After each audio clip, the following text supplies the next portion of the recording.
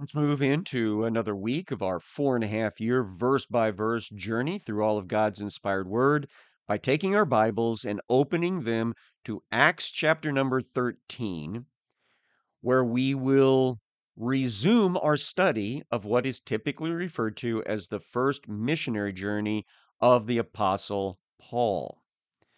Now, this journey was prompted by the Holy Spirit at Antioch in the second half of AD 44, it would appear, when the Holy Spirit told prophets, I want you to set aside for a job Barnabas and Saul.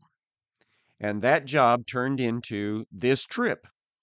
After they had been prayed over, they caught a ship across to the island of Cyprus, and they worked their way from east to west through that island, town by town, synagogue by synagogue, probably through the fall and then winter of 44, moving toward the spring of 45.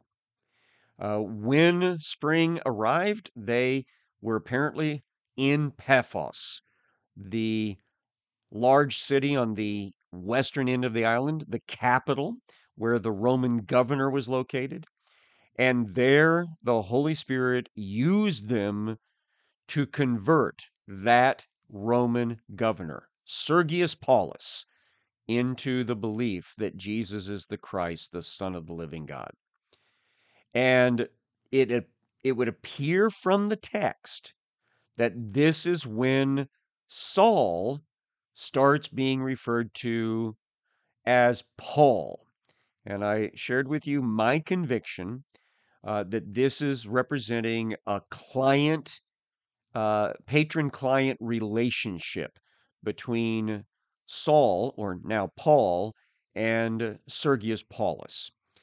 It was common practice that if an official, someone higher up the social ladder than yourself, supported you in some way, uh, gave you money, paid for your education, adopted you, or anything like that, that you would take one of that person's names as your own to show that connection, to be in honor of that patronage. And so I believe that Sergius Paulus, who may have actually had family in the next place where these guys are going to go, I think he paid them to go on the next leg of their missionary journey. And that Paul started reflecting that thankfulness for that support by using his name from here on out. Now, where did they go? They went north from the island of Cyprus up to the coast of what we call Turkey today. They disembarked in the town of Perga and jumped on the road that goes up and over the Tarsus Mountains to a place inland where the city of Antioch of Pisidia is located. It's a major crossroads city. Now, as they were making this next leg, their protege, their intern, their helper, John Mark, decided he would rather go back home to Jerusalem. And so he, as Paul will describe it later, abandons them at Perga and heads home. And we will talk about the fallout from that and how it impacts on the second missionary journey when we get to that part of the story. But the text basically tells us that they end up at Antioch of Pisidia, and verse 14 says, on the Sabbath day, they went into the synagogue and sat down. You're going to hear me emphasize this repeatedly.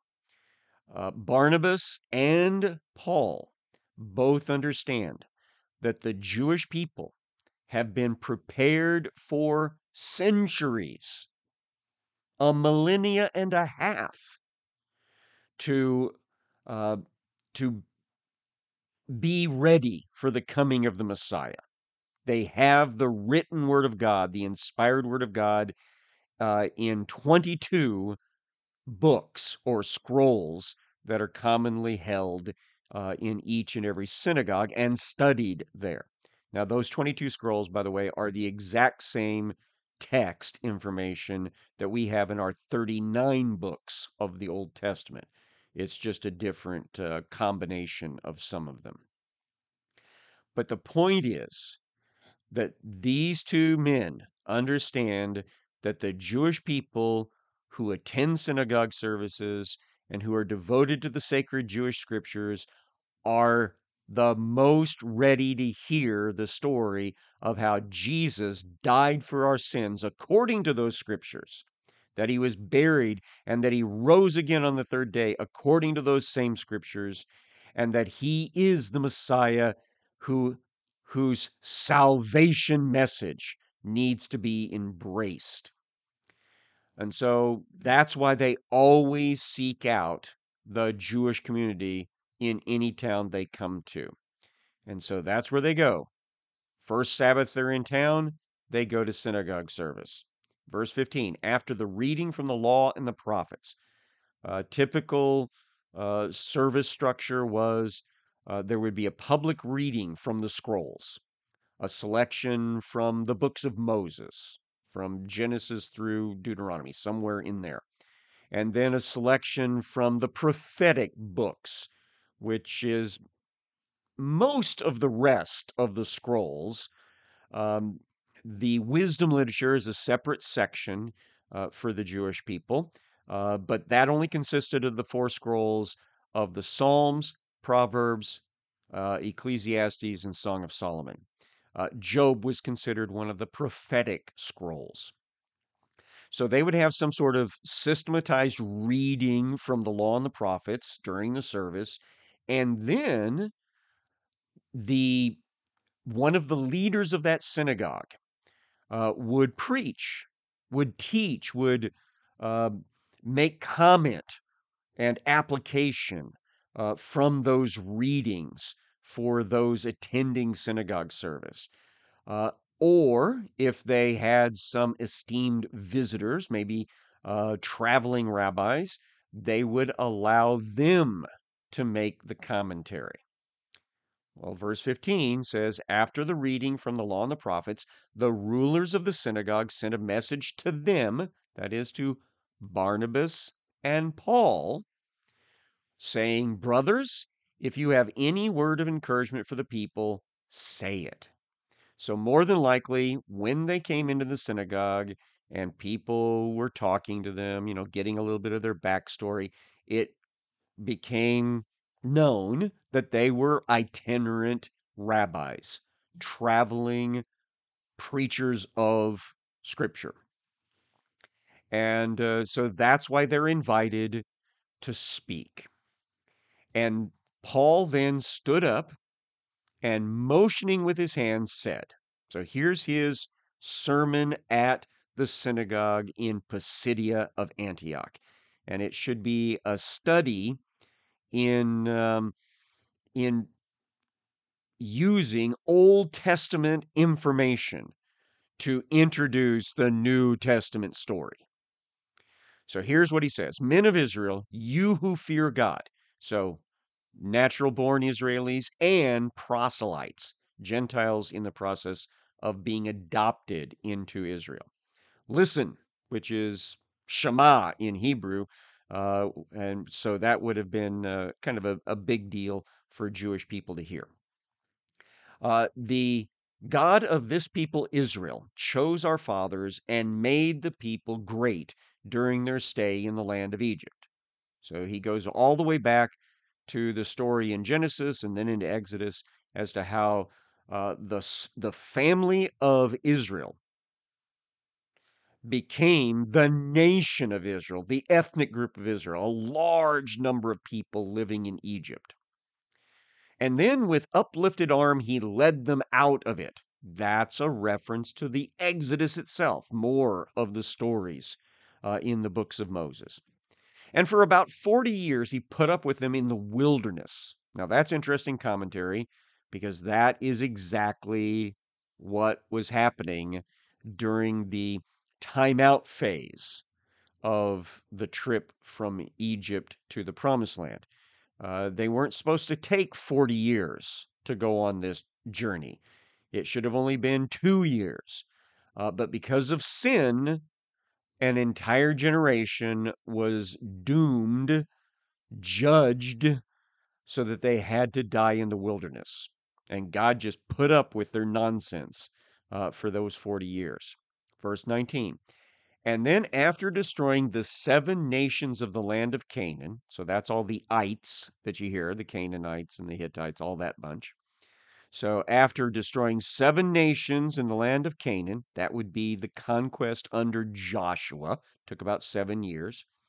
He gave them their land as an inheritance. They divided it up at a great big ceremony amongst all of the adult men. Every last one of them got a piece of property. All this took about 450 years. Now, that's a round number. The actual number's bigger than that. Here's how we know. Uh, According to the book of book of Exodus, it was exactly 430 years from the time that Israel the man arrived in Egypt under the protection of his son Joseph, and Israel the nation left Egypt under the protection of Moses the prophet. 430 years. And then, of course, we know that the wilderness wanderings were 40 years. So add that up. That's 470 years now. And then the 7 years of the conquest, that's 477. So 450 is just an approximate number. It's a number to kind of get your mind wrapped around. That's it. We do that all the time in our history stories too. After that, he gave them judges until Samuel the prophet. He doesn't even put a number on this period, it's several hundreds of years. He just wants to jump forward to Samuel the prophet, the next big man, big name of God that makes a difference in the lives of Israel, because he's going to uh, govern them for 20 years until they have a king. And that's what gets mentioned next. Then they asked for a king, and God gave them Saul, the son of Kish, a man of the tribe of Benjamin. And so, according to my chronology work, Samuel was prophet all by himself, leader of Israel for about 20 years. And then Israel demanded a king, and they got uh, Saul the king for 20 years. And so the end of verse number 21 actually adds those two numbers together for 40 years. So the transition period from Samuel the prophet until the death of Saul the king, 40 years. Verse 22. When he removed him, remember that Saul was a bad king, a bad individual. And so he gets punished.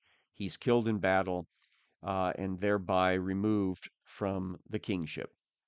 So God raised up David to be their king, of whom he testified and said, I have found in David the son of Jesse a man after my heart who will do all my will. That was said in the process of Samuel the prophet anointing and designating David as the king that would replace the soon to be dead Saul. That David was so much the moral superior of Saul because he actually did follow God's way of doing things, not like Saul did, where he basically did what he wanted. Now, we do know that David has a major moral failing later, for which he and the nation pay severe penalties. But at this time in the storyline, David was following closely the heart of God. And this is the reason, this is the early reason why he selected to be the father of the later Messiah. which is where Saul or Paul goes next. Verse 23, of this man's offspring or seed is the word I prefer, because the prophecy in the book of Genesis was that the seed of the woman was going to crush the seed of the serpent. That's a prophecy about Jesus saving us from our sins. The seed of Abraham was going to be the source of blessing for all the nations. That's all about Jesus. The seed of David was going to build a temple unto the Lord. That's all about Jesus bringing all of us together into a holy spiritual house of praise to the Lord. So, offspring or seed here, Paul says, of this man's offspring, God has brought to Israel a Savior, Jesus, as he promised. Now, more than likely, all of this is happening in the Greek language, but in the back of these Israelis' heads, they are aware that the name Jesus, Iesus in Greek, is the equivalent of the Hebrew Yehoshua, Joshua, and that name includes the Hebrew word for salvation. He who is salvation is what it literally means. And so he is the Savior, Saul says, or Paul says here, that God promised us. Now, before his coming, that is, before Jesus came on the scene, John had proclaimed an immersion of repentance to all the people of Israel. That's how he got his nickname, is because he was out in the wilderness and he was shouting, repent, the kingdom of heaven is at hand. And people were changing the way they think, changing the way they act. And as a symbol of that, they were being dunked under the water to show that they were being cleansed for a new start. And so John, we are told by Paul, was finishing his course, and he said, what do you suppose that I am? I am not he. No, but behold, after me one is coming, the sandals of whose feet I am not worthy to untie.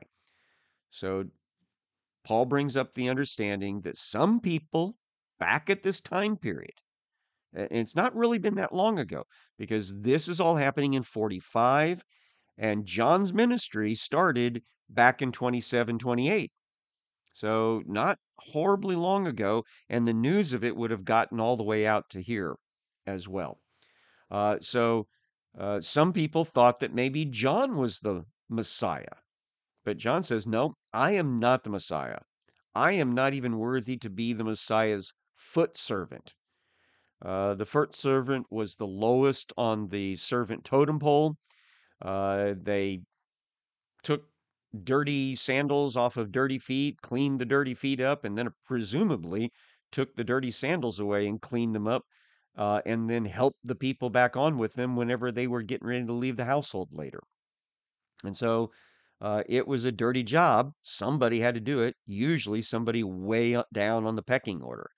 And so John says, I'm not even worthy to untie the Messiah's sandals and clean them up. He's coming to save you. Verse number 26, Paul continues, brothers, sons of the family of Abraham, and those among you who fear God, that's the nod to the proselytes again, to us, that is, to us believers in the scripture, has been sent the message of this salvation. There's the focus again on Jesus' name representing what he came to do. He who is salvation.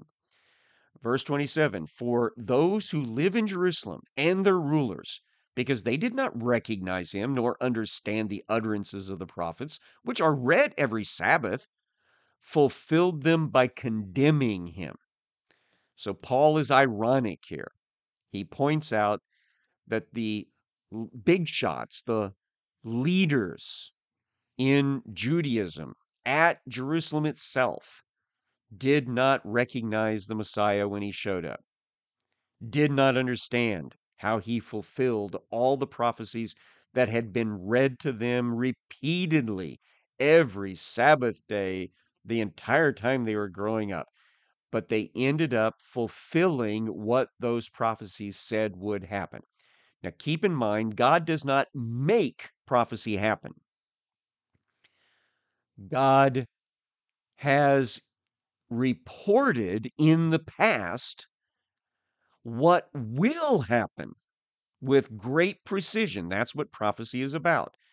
And so he knows what the free will actions of different people will be. And so he just turns around and uses those things. So he predicted that the Messiah would, in fact, be betrayed and totally abused and misused by both the Jews and the Romans, and that he would eventually be crucified, but he would resurrect on the third day and be the Messiah, the Savior. So Paul brings out here, he says, these guys ended up having everything happen according to Scripture by their choices, by their free will choices to reject the Messiah. Verse 28, and though they found in him no guilt worthy of death, they asked Pilate to have him executed. And when they'd carried out all that had been written of him, they took him down from the tree. That's the cross. This is almost always an emphasis back on the Deuteronomy passage that uh, criminals who were executed, their corpses, their bodies were hung on a tree for the remainder of the daylight hours as a warning to anyone thinking about engaging in the same activity. And so that eventually, over time, morphs into crucifixion, where the person is still alive when they are nailed to the wooden implement. Typically, we're thinking in the form of a cross. And so here the point is Jesus became a curse for us because cursed is anyone who is hung on a tree. That's what the book of Deuteronomy says. And when that was all done, he was taken down and he was laid in a tomb. But God raised him from the dead. There's the power over death displayed by Jesus, prophesied by Jesus multiple times to his apostles. And for many days he appeared to those who had come up with him from Galilee to Jerusalem, who are now his witnesses to the people. That's a reference to the apostles and all the Galilean ladies and the other disciples that knew Jesus firsthand and saw him in his resurrected body. It was a select group, somewhere probably between 500 and 600 persons total. And so we bring you the good news that what God promised to the fathers, that is, he's going to send us salvation through the Messiah, this he has fulfilled to us, their children, by raising Jesus, as also it is written in the second psalm. You are my son, today I have begotten you. Now, this is one of the messianic psalms.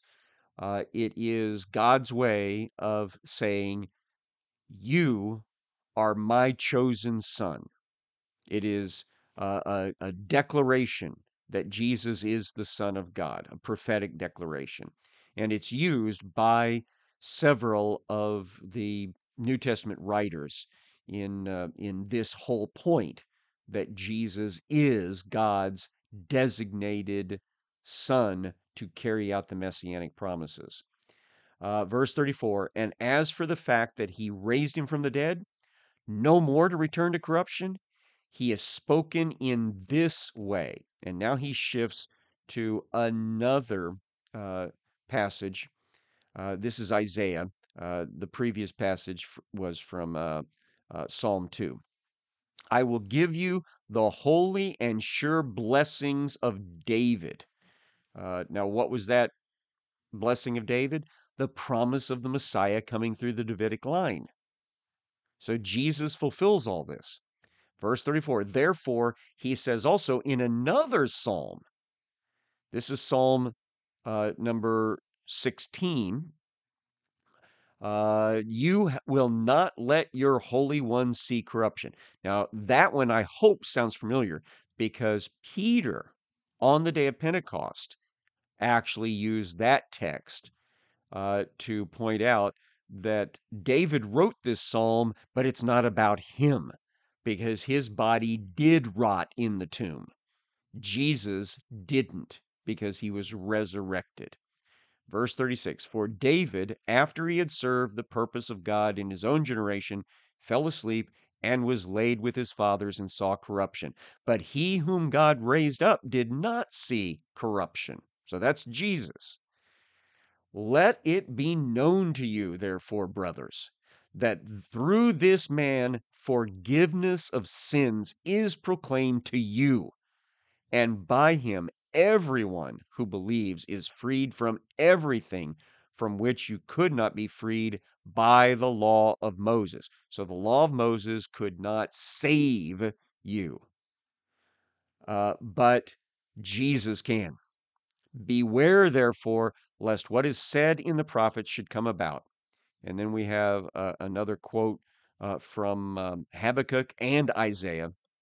Look, you scoffers, be astounded and perish, for I am doing a work in your days, a work that you will not believe, even if one tells it to you. So, in his climactic application of Scripture, he basically says, God has accomplished everything that he intended to through Jesus, and now salvation is out there ready for anyone that will embrace him as their Lord and Savior. And this is an amazing thing that all of us need to believe and not reject.